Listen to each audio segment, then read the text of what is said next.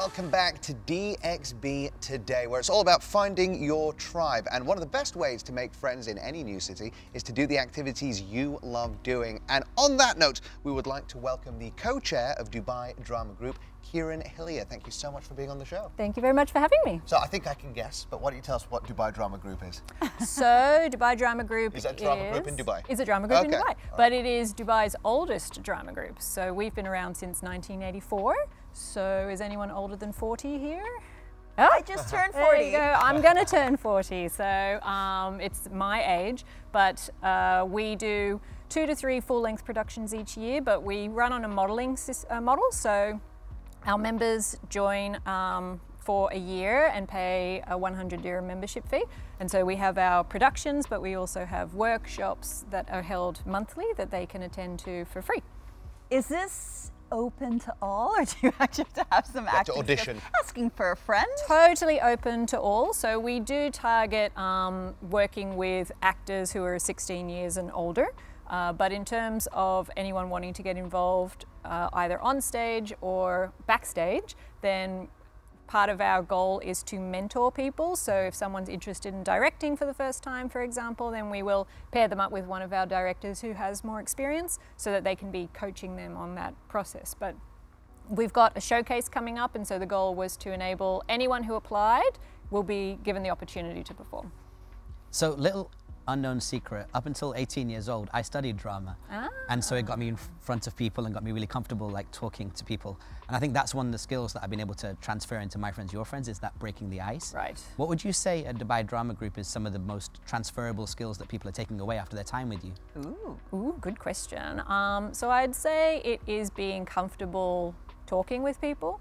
As a psychologist, I know that social anxiety is like very common amongst people, and so being comfortable performing and being comfortable making mistakes, knowing that, okay, if something were to go wrong, I can improvise and I can correct course and it won't be a problem. So I think that's very helpful for people.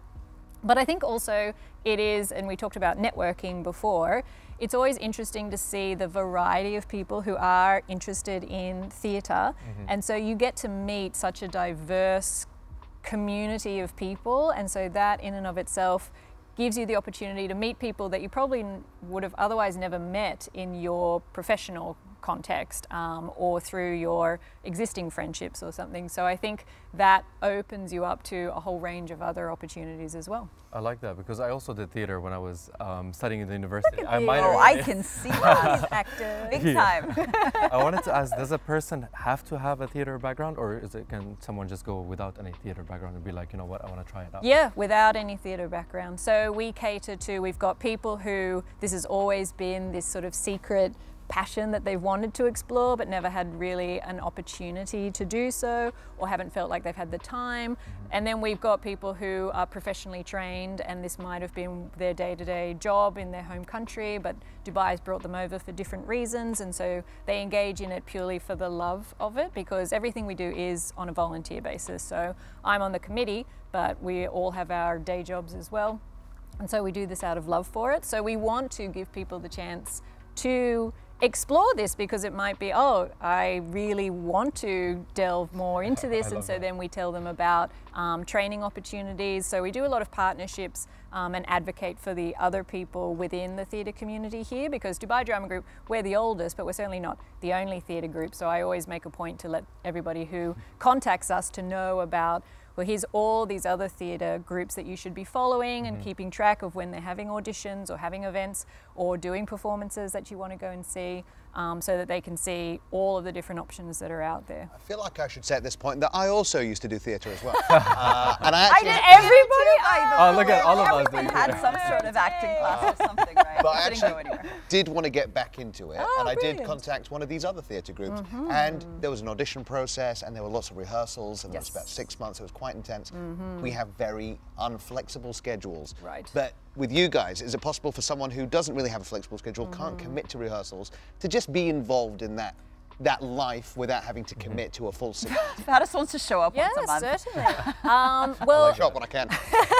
And I think our acting showcase, which we're going to be doing in March, is a nice example of that. So this is when people get to sign up to do a monologue, so perform on their own, or a duologue where they're performing with one other person, and we pair them up with one of our directors. So they're meeting up with their directors, say weekly, as per their availability, and then the rest of the week it's an expectation that they will be putting in the work to get that ready to go. And so it's kind of a low commitment entry point for people to then see if this is something I really enjoy. Otherwise, we have people who might get involved backstage. So if you're interested in understanding how the lighting works or sound design, we have people who their background is in graphic design. So then they might volunteer to develop like the poster and the artwork for our productions. We have people who can connect us up with media opportunities so we can spread the word. So it's also utilizing and leveraging off the skill set that exists in our community in order to further our outreach and to give people opportunities at a range of different points depending on their skill set, their interests and their availability to still get involved, because then it might be later they do have more of an opportunity to get involved, and now they've got a sense of how we work. Amazing. Well, I'll do it then. Yes, please do. Kieran, thank you so much. We can sit here and talk forever about theatre, yes. but thank you so much for joining us today. Thank you very much for having me. Thank you. And now, Dina, you've got DXB in 60 right now. I do. Raj, you ready? I'm ready. Okay, so in case anyone doesn't know about this, we've got a bunch of questions we're going to ask Raj, DXB in 60. We're going to cue the clock, try to answer as many as you can. Okay. And feel free to skip one if you're not sure if you have an answer. Sure. Gotcha. Okay, and go. If you weren't an entrepreneur, you had to actually work for someone, what would you be doing? I have no idea because I can't even imagine that life. But what I can tell you is that my career advisor said that if everything goes wrong in your life, just sell, because she felt like I've got a natural gift for selling. Well, that brings me to my second question, your motto in life and work. My motto in life and work, unfortunately, is easy to find, tough to catch. I've built this brand online where I'm a very easy guy to find on the internet. You just search Raj Kotecha anywhere on any platform. But getting into my schedule and getting that Zoom or that coffee is the hard bit. Well, I feel honored we made our way in. Your most used app on your phone? Oh, without a doubt, it's Instagram. I think the #1 hack to get in contact with me as a segue is if you send me a under 1 minute voice note on Instagram, I'm disproportionately much more likely to message you back on there. I've got birthday messages on my WhatsApp going back to 2019. Oh, goodness. But DMs I come straight back to. You can't send more than a minute on Instagram. Hence. This is somehow turned into a discussion. So I am just going to ask you one last question since we've wrapped our time. But why Dubai? I feel like it's our favorite question to ask. I just feel like if you hug Dubai, it hugs you back so hard and so warm. Like the return on your time and contributing to the society that is Dubai is just incredible. As I mentioned, I've done it in New York, London, Toronto, but nothing like this city. It is the best. Raj, totally thank you so much for being our guest co-host today. You've been brilliant, and I'll see you at My Friends Your Friends. Yep, Wednesday 21st at Media One Hotel. And Kieran, you've been wonderful as well. I'll see you at Dubai Drama Yes, Group. thank you very much. You're networking Amazing. like crazy Look at today, us Faddis. look at us making friends. He's It's learned a almost as thing if or it's the two. point of the show. Right now, it is time for us to take a little break. But after that, we are going to be hearing from our performer, Jasus Zane. And we've got prizes. You don't want to miss it. It's DXB Today.